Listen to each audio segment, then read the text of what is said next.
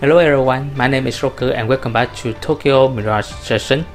And yes, so we are at the beginning of chapter 4 now, and as you can see, last part I am, doing some class change for Chrome, and now he become a conqueror, which I think is gonna be much more powerful upon the rest of the Mirage that we are currently having there.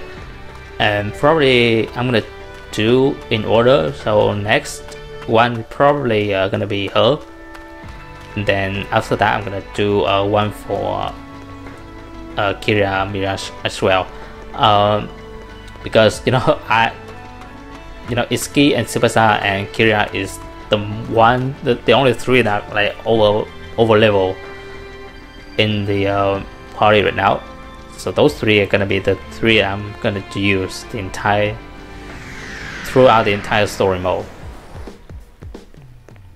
So yeah. Anyway, I think we're gonna head to the Daito television or something. This one, right? No, Daiba Studio.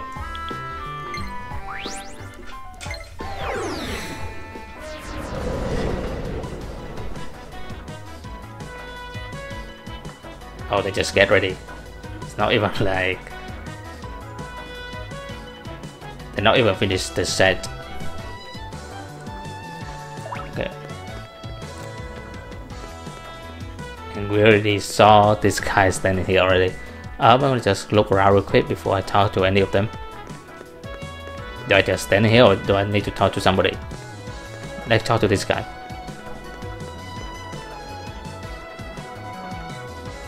お前か。なぜここに？エキストラとして出ることになったんだ。そうか。俺は台本ないからわからないんだけど、剣はどんな役を？使え。Thinking Adam cuts script. Sorry, wrong one. いいのか？台本はすべて頭に入っている。すべて？台本丸々？役作りのためだ。俺はずっとこうしてきた。お前もエキストラとはいえ演者だ。シーンの確認くらいしておけ。わかった。剣は犯人役。翼と絡むシーンが多い役か。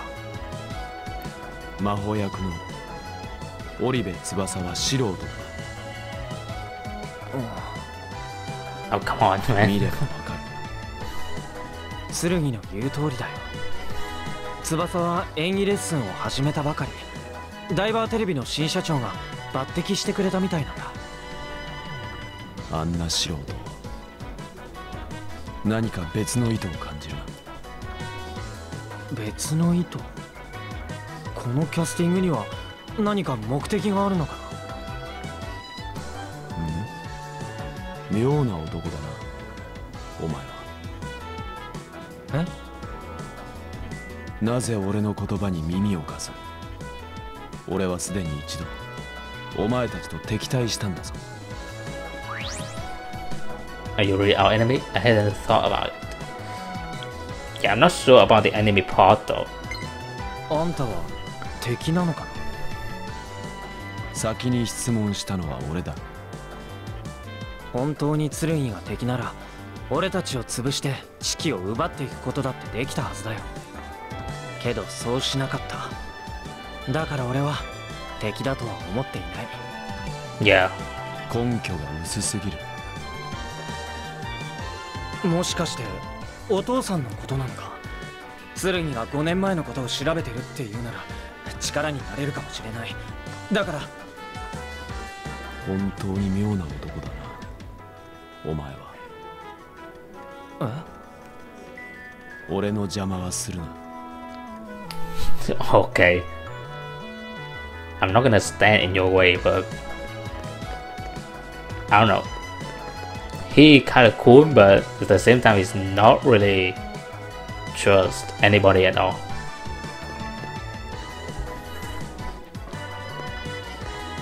翼、緊張してない？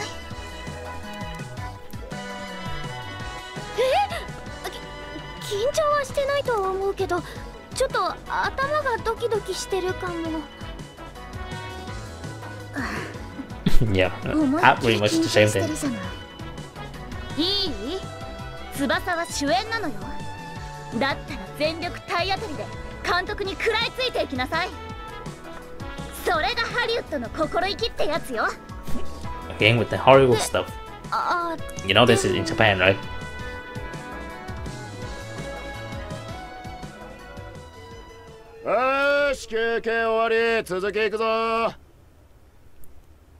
Why this guy remind me of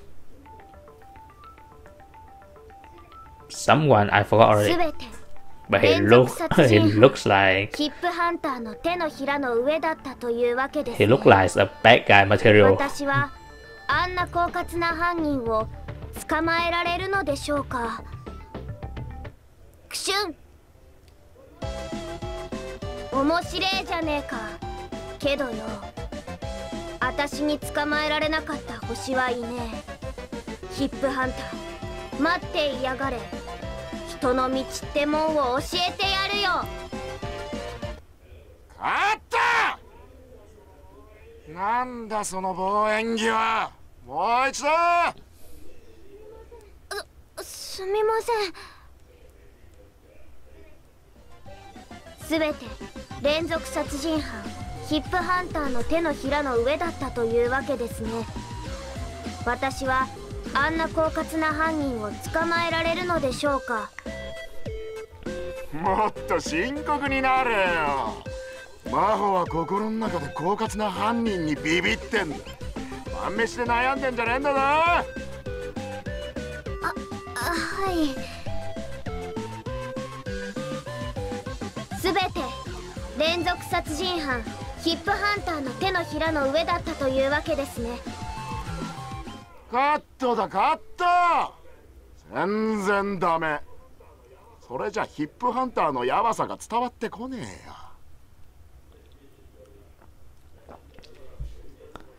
皆さんお疲れ様でした。ドラリハはこれで終了です。お疲れ様でした。オーディションでも言いましたが、このドラマで俺は視聴率 50% 超えを目指してます。なんだ結局いつものタラチノじゃんなどと言わせるつもりはないので、死ぬ気でついてきてください。というわけでオリベ、ちょっと来い。今日は終わりなんじゃ。終わるわけねえだろうが。マホってキャラクターの魂がわかる。お前は居残りだ。気張れ。Yeah, I can tell that she's doing pretty bad.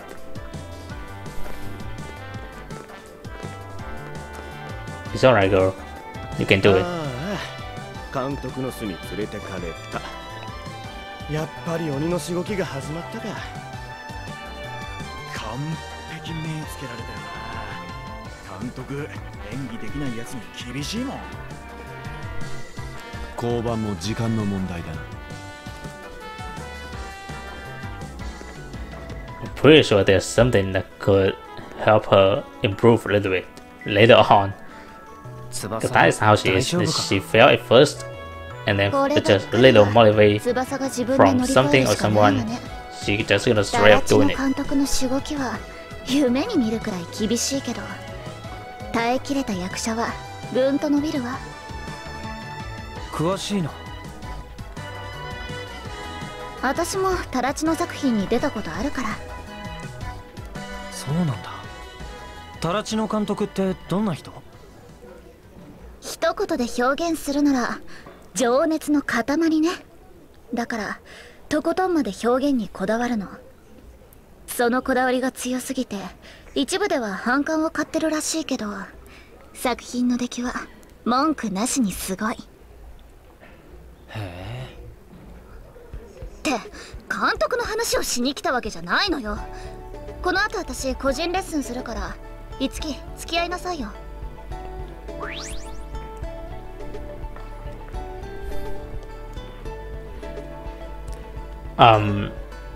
Okay guys, so I'm gonna cut right here because I think there's something wrong with my recorder right now. So I'm gonna cut. I'm sorry if it's a little bit short, But yeah, I'm gonna cut here.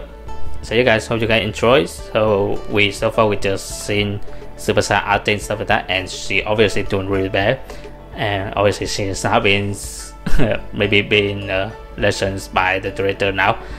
But yeah guys, hope you guys enjoy, and until then I will catch you guys later.